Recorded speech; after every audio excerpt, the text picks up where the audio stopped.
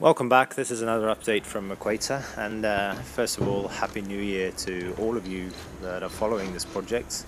We really appreciate it, and we finally now had the opportunity to start packing the airplane for transportation up to Egmont Technology Park, where we are very fortunate to have Ola Tronrud borrow us his beautiful hangar. So that was finally freed up now, and we could start to do this very large milestone where the aircraft is going to the airport.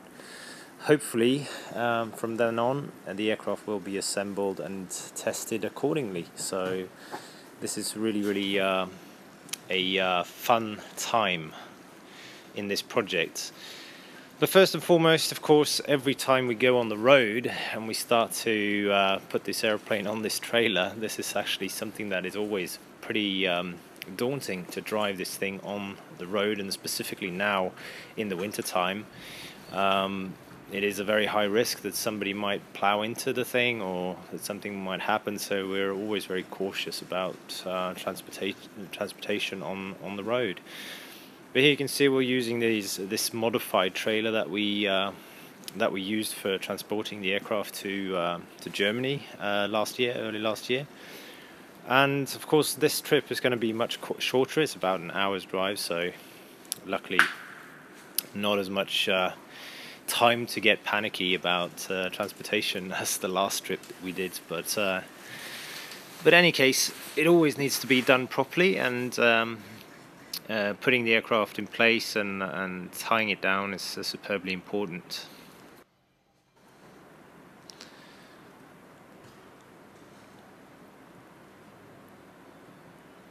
So me and John, we were working on this all weekend and Monday and Tuesday as well to get everything ready.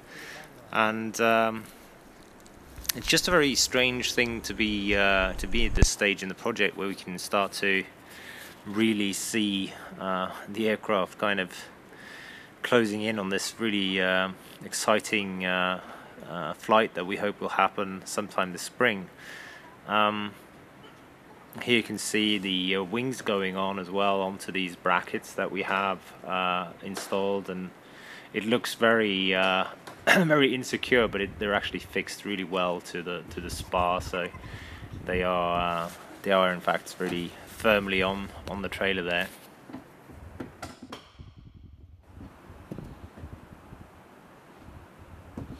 So we also tried to pack as many of the tools as we could get in the van, and we will be for the next couple of days and maybe the week as well, back and forth transporting tools and equipment up to the hangar, because there will be minor modifications that need to be done, and we need to have our tools available to do that.